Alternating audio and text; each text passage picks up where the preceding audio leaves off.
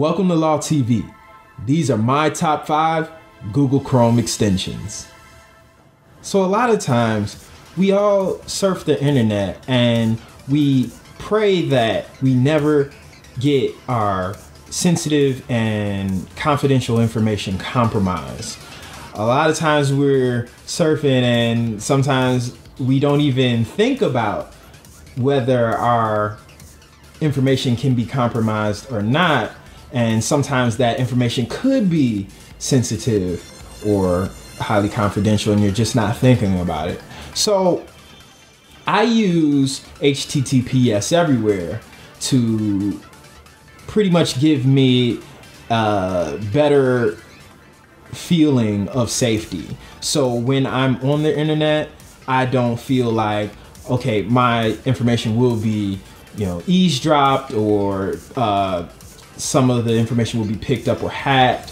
One of the good things about HTTPS everywhere is if the website supports HTTPS, then it will encrypt your data and information when you're on that website, whether or not that website is completely secure or not. So if it supports HTTPS, HTTPS is kind of the backup to secure your website. So with that being said, get HTTPS. All you need to do is go to the Chrome extension store and you can download it and install it right away. It works right away, right out the box.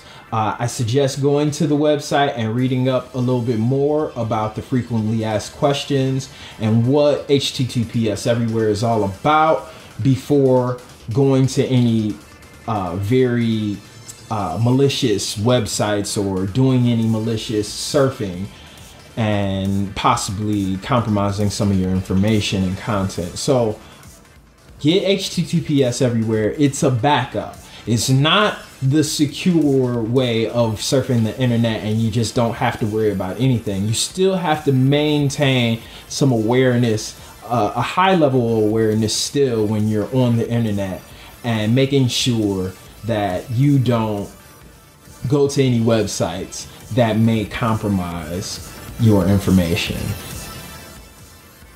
So my number 4 favorite extension is the Google Voice web extension. So if you haven't used Google Voice yet, then you haven't been paying attention to some of my earlier videos and articles where I pretty much use Google Voice to turn an iPod Touch into a phone.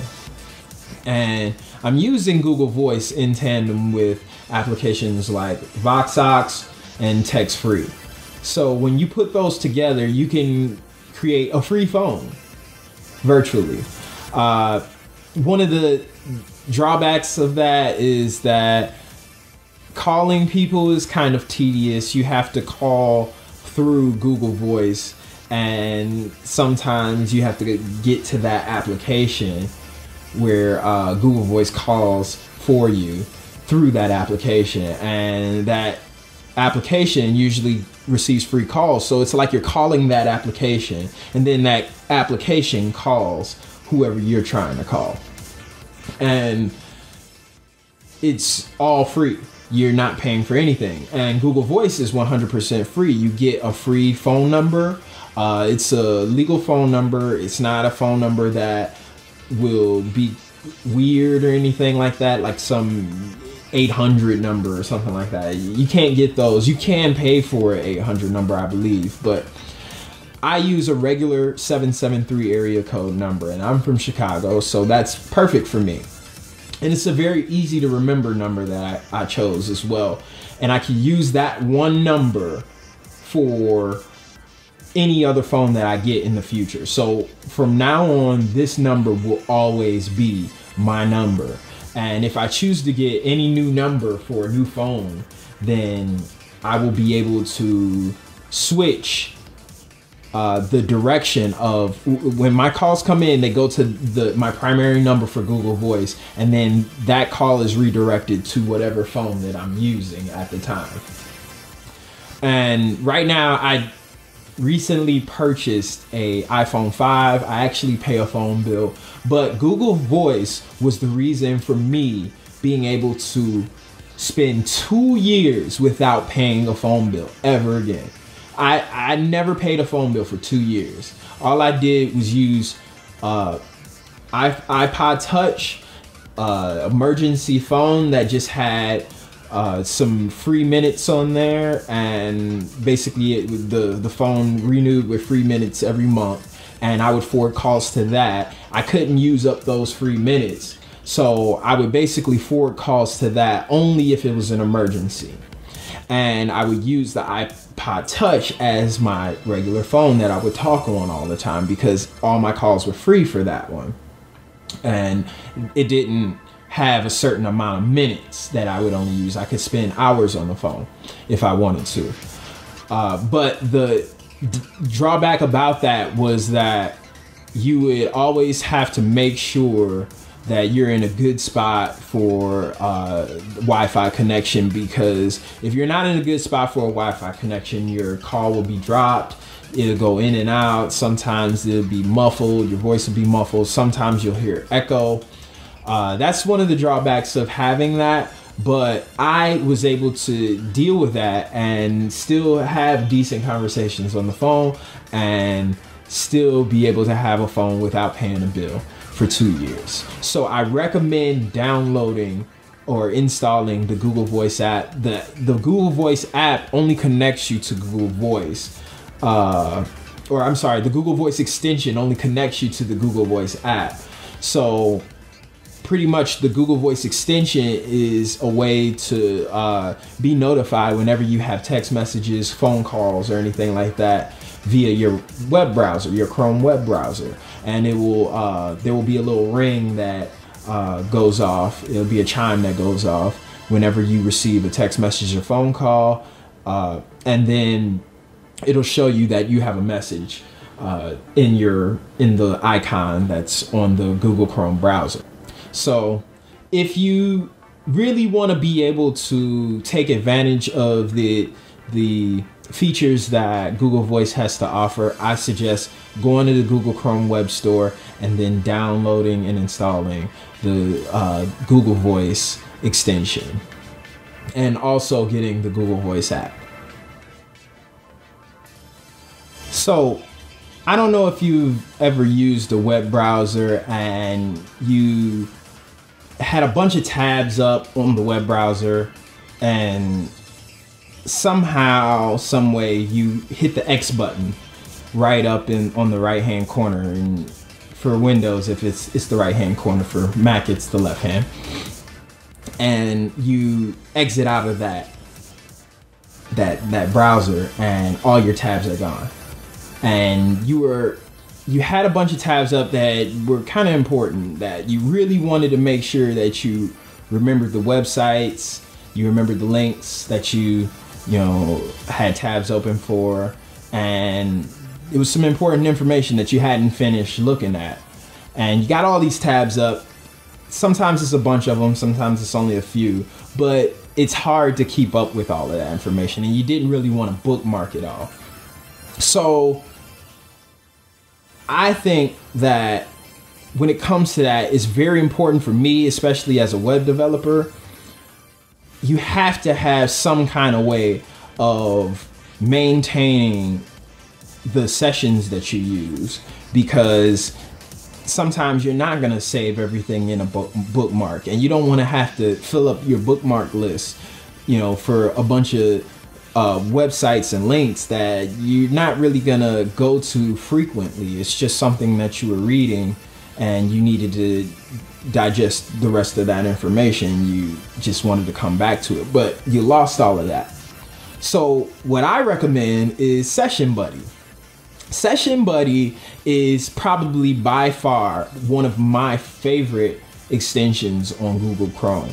It saves all of your sessions that you currently have. So if you open up a brand new browser and you put a bunch of tabs on there and you go onto a bunch of websites, it will save that information if you click off that X symbol and all your information is gone. It will still save that session, and it does this automatically. So you'll be able to keep all the tabs that you've ever had open.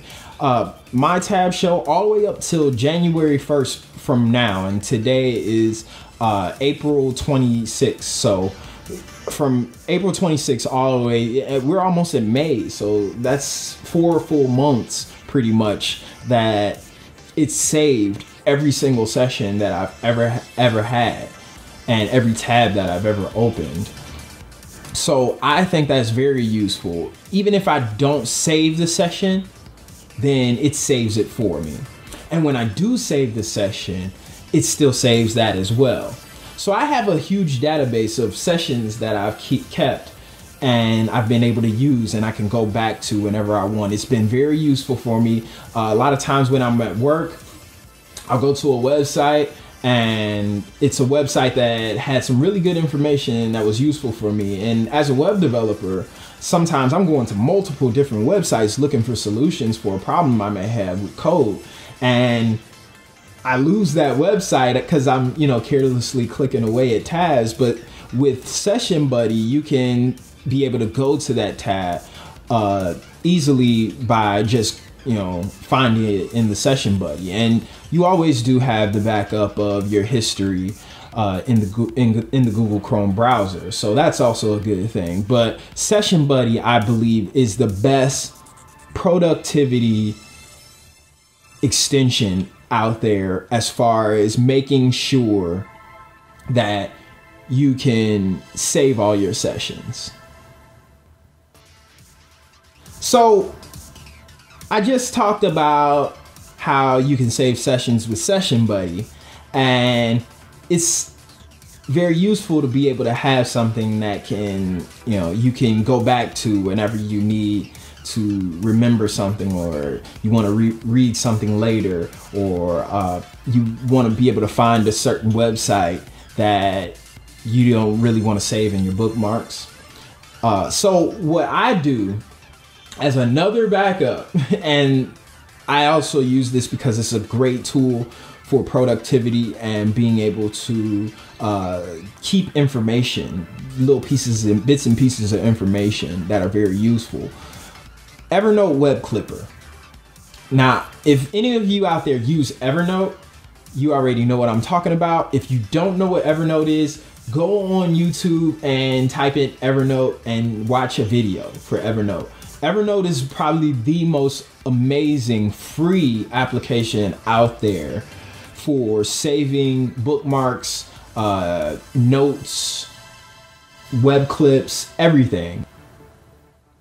Now, the fifth and final favorite Google Chrome web extension that I use is Adblock or Adblock Plus. This is probably the best extension that I've ever stumbled upon, and it currently is the #1 most used Google Chrome extension out there with over 15 million installations. So let me tell you what Adblock and Adblock Plus can do. Basically, when you install it, all you need to do is go to the Google Chrome Web Store, click install. It's installed automatically, works automatically. Every website that you go to will not show ads. It will block every single ad that is on any website, pop-ups, all of that. So there have been a few that I've gotten through sometimes because, some people know how to code well enough in order to get around Adblock and Adblock Plus. But the thing is that even on sites where there's heavy ads, heavy advertisement, it will block all of them, and maybe only just a small tiny few will get through, and that's it. So I recommend getting Adblock, Adblock Plus. You can go to Google, you can go to Facebook, you can go to any website that streams video or audio, and it will block these ads for you. And I think that's very valuable, because a lot of people don't want to see ads all the time. I hear complaints about why Google advertises to you and you're basically the product. But for me, Google cannot make me the product because I never see their ads. Here, I'll go to the website and I'll show you exactly what happens on Google. So we'll start this with Adblock. This is a Chrome extension that I really love. They say it's the most popular Chrome extension with over 15 million users.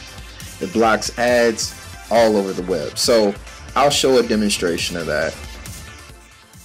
We'll go open up another tab and go to Google, which a lot of people complain about. A lot of people complain about Google having too many ads. They're using you as a product, and that's why they rather not use Google, and they're afraid of Google.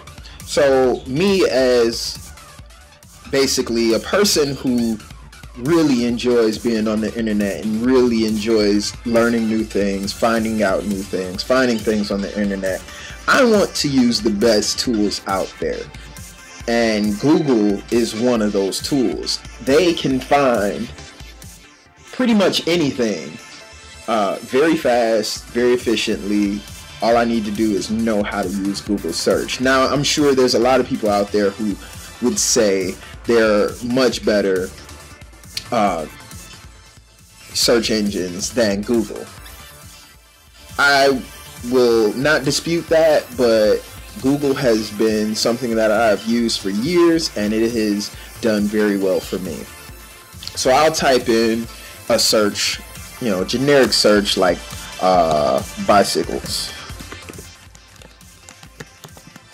And as you'll see, I get a list of places to get bicycles, but no ads. So that's a very good thing. I haven't seen any ads on Google in a very long time. So let's disable Adblock. And I'm going to go and refresh this page for bicycles. And look, there are all the ads. Ads galore. Plenty of ads for you to go through. Plenty of ads down here as well. So there you have it. You see that Google can be a very useful tool without ads as well.